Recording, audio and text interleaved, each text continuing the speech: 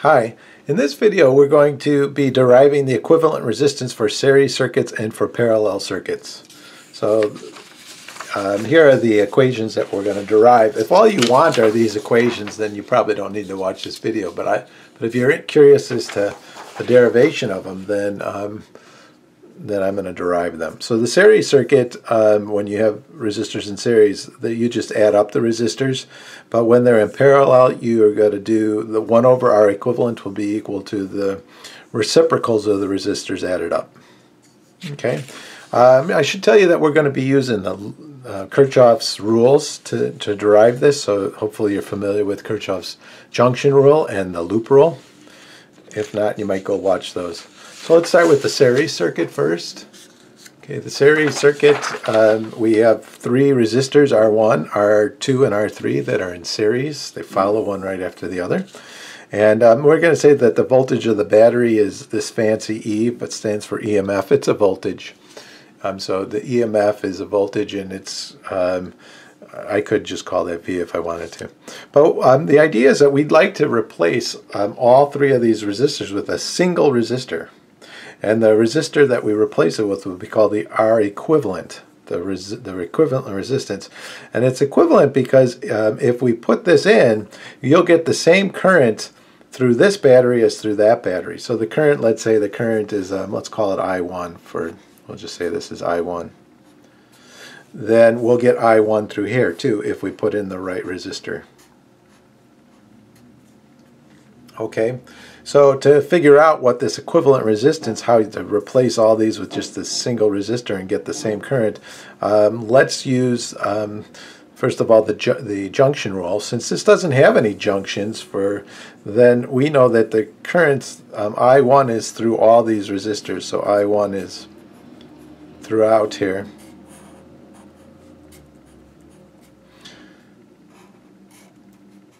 That's all I1. And now I'm going to use the loop rule. The loop rule says that if I add up the voltage, since I'm going this way, I'll go this way around the loop. So I gain this many volts, and then I'm going to, that voltage minus this voltage minus that voltage minus that voltage has to equal 0. So I'm going to write that slightly differently. I'm going to say that the EMF then of the battery, the voltage of the battery, should equal all 3 voltages. If we just added these up, they got to equal the same as this. Okay, so let's do that. E is equal to the voltage across 1 plus the voltage across 2 plus the voltage across 3. Okay, now the voltage across 1, the voltage, let me go down here for a second. So this is I1 too. And so this voltage has to equal the voltage across here. So I'm going to just say that the voltage across the battery, E, has to equal the voltage across here in terms of their magnitudes. Like this is a gain, and then this would be a drop. And so they got to add up to 0. So the magnitude of this, the EMF, has to equal I1 times R equivalent. I'm using Ohm's law there. Ohm's law is just voltage equals I times R. Okay, so let's go up here then. So I'm going to bring this up here. So I1 times R equivalent is equal to, now the voltage across this resistor is just going to be I1 times R1, Ohm's law, plus the voltage across R2 should be I1, same current, times R2, plus the voltage across here would be I1, same current, times R3. Okay, well, so you see how there's an I1 in every term, so mathematically I can divide through by I1, and when I do that, these disappear, and so I'm left with R equivalent is equal to R1 plus R2 plus R3. So R equivalent for a series circuit is always, it has to be bigger than any of these because it's the sum of them. Just keep that in mind. All right, let's do the same for parallel circuits. So parallel circuit, Same idea. We're going to use the junction rule and the loop rule. We would like to replace all three of these resistors and get the same current through this battery if I just put this equivalent resistance in. Okay, so let's call this I1.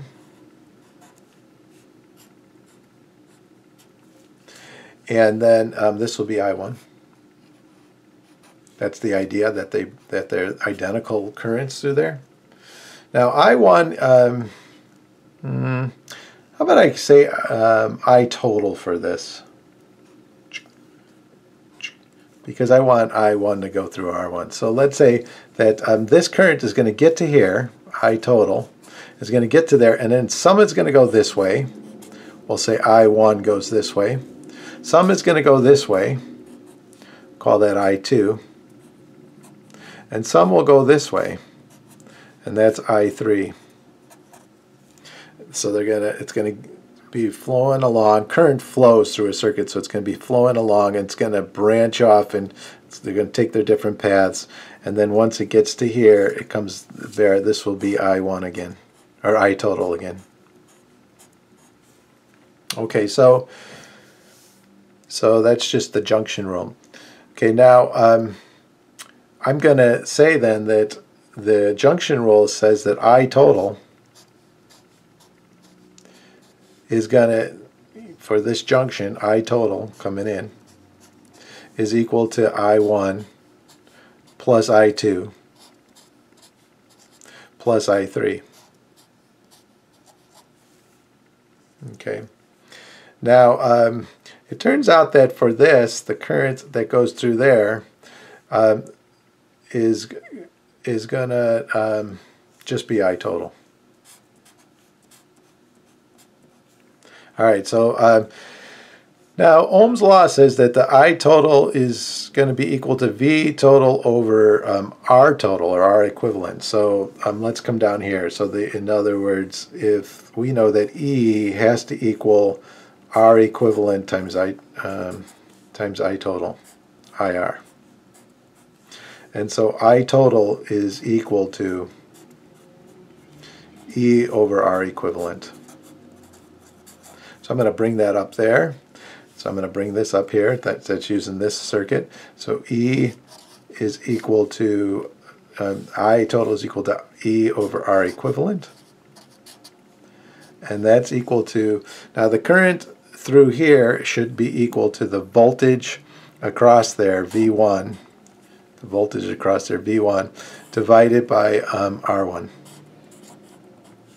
Plus the voltage across here, I total here should be the voltage across there divided by R2. So the voltage across 2 divided by R2. Plus the voltage across 3. The current through here is going to be V across, the voltage across 3 divided by R3. Okay, now here's the thing, is that each one of these voltages, if you look at the loop rule, each one of these voltages, we're going to be getting a fire truck running by here in just a second.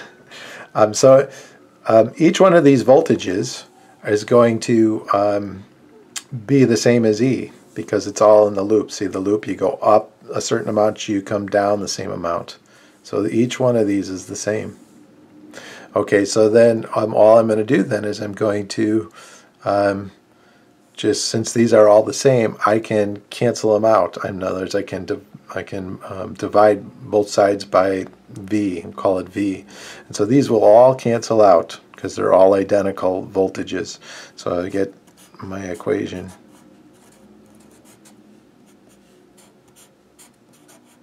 Guess that fire truck went the other way.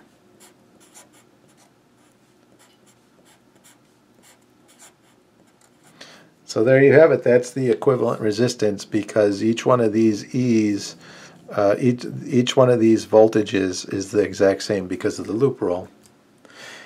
So here's the thing about equivalent resistance for parallel circuits. The equivalent resistance has to, the mathematics goes like this, it has to be less than the least of these. So if this was let's say 10 ohms, 20 ohms, and 30 ohms, it'd have to be less than the least. So it has to be less than 10 mathematically. And that just makes sense. The more you add, the more pathways you add, the less difficult it is for the current to get through. All right. Hope this helped. Have a good day.